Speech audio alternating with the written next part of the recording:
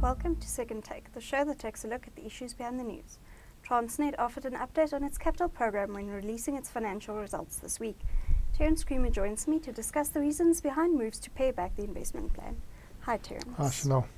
What are the main shifts that have occurred to the Transnet CapEx plan? The main shift, not entirely new. I think we've got the market demand strategy, the MDS, which was launched in 2012, and there's been signalling from Transnet that they will have moved to a validated demand strategy. So they were going to first see whether the demand is materializing before they invested.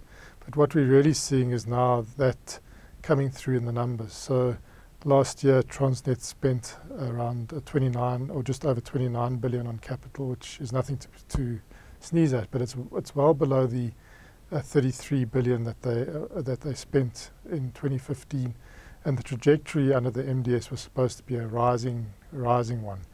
So we're seeing a paring back, and for this year we've seen quite a sharp pullback to around the sort of 23 billion rand level that Transnet will spend in their 2017 financial year. So we can see that as they've looked at the projects, mostly in the mining sector, so iron ore and coal-related projects, they've had to look at whether the demand is going to actually materialize given what's happened in the commodity environment. And we've seen in iron ore, for instance, a paring back of about 12 billion rand in capital investment over the next 10 years that was expected to be spent, that is now not going to be spent unless conditions change. And we've seen that a number of projects in the coal space have also been deferred. There's the plan to open up the Waterberg, there's the plan for the Swazi link. The trigger hasn't been pulled on either of those projects yet, and I think that Transnet's now waiting to see whether the volumes are going to materialize before they start coming through with big investments in both those areas. There is still material investment in both the coal and the iron ore space.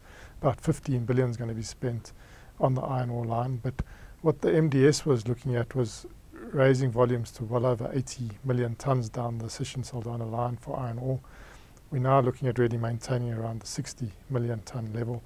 And coal, we're talking about the 100 million tonne plus type levels.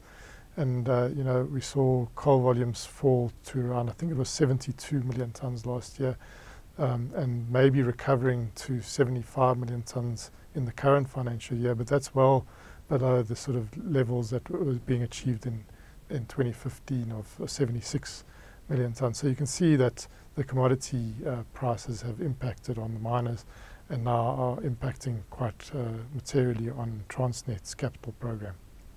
Another key point was the emphasis being given to public-private partnerships.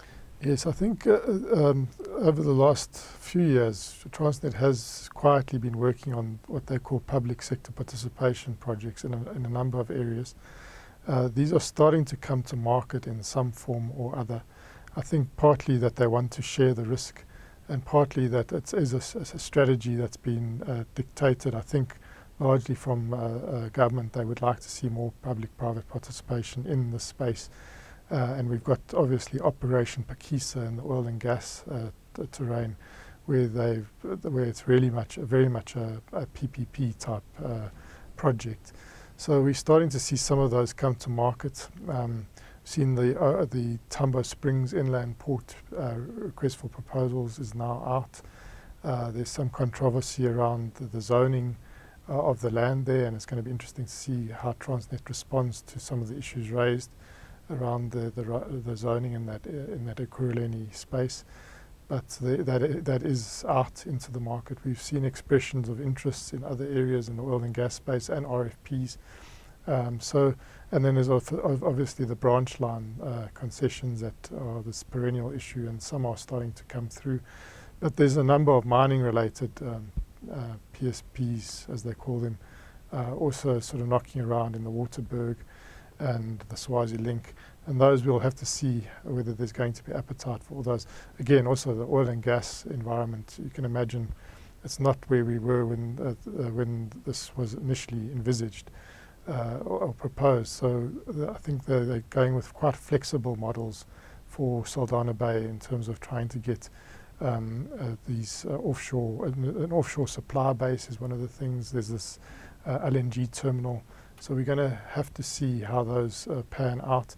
Obviously, government is very keen on this gas to power program. So I think around the LNG space, we're going to see some movement there. There are, not just from Transnet, but also from the Department of Energy sides, expressions of interest out in the market, RFPs. We're going to have to see what the response is like. But we're definitely seeing some momentum around PSPs from Transnet, which is, I suppose, long overdue. The program is core to government's larger infrastructure program. How will this pullback affect the economy and the sectors that Transnet serves? We already see the construction sectors taking a lot of strain. Both Eskom and Transnet were expecting to spend much more than they are currently on their different programs. These were sort of initiated either just post the financial crisis, where things looked like they were recovering, or ahead of that. So there was a very different GDP outlook factored into the assumptions for both Eskom and Transnet. Both are sort of trying to do cash preservation as a major priority. So any capital projects that can be deferred, they are deferring. Plus the private sector really has no appetite at the moment, given what's happening in the economy. We saw the UNCTAD, or the United Nations report on foreign direct investment, showing that South Africa is at a 10-year low in terms of foreign direct investment. That was in 2015. The outlook for 2016 doesn't look, much better. So we're seeing quite an investment slump in the area where construction and construction services would be playing, and we're still seeing quite weak business confidence. Transnet's emphasising that the MDS remains counter-cyclical investment program, remains intact broadly. So they're talking about 340 to 380 billion rands worth of investment.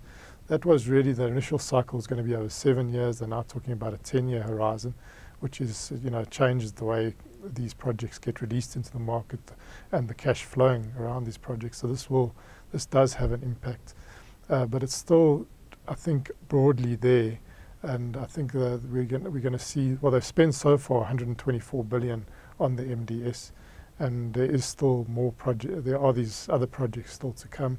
So it hasn't gone away entirely, but the pace has definitely slowed radically, which affects everyone that supplies into this environment. So I think that it's obviously understandable, but it definitely isn't having the economic stimulatory effect that government initially anticipated from these projects.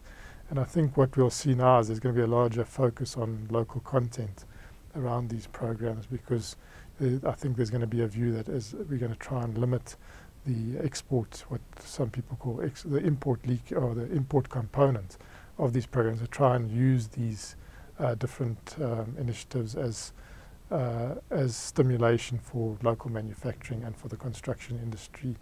But that's easier said than done, and we can really see with the designations in the locomotive procurement program around Transnet's buying 1,064, the very mixed results there in terms of local content.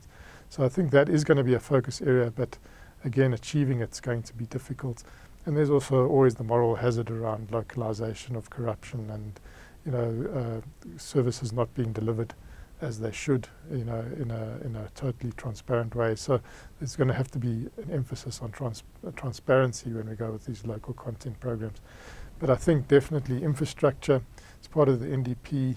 It's, I suppose, kind of integrated peripherally to the 9-point plan to try and reignite growth in the economy. And it's definitely not going to play the role, I think, that it was once envisaged to play. Thank you. That's the Second Take show for this week. Thank you for watching, and join us again next time for more news analysis.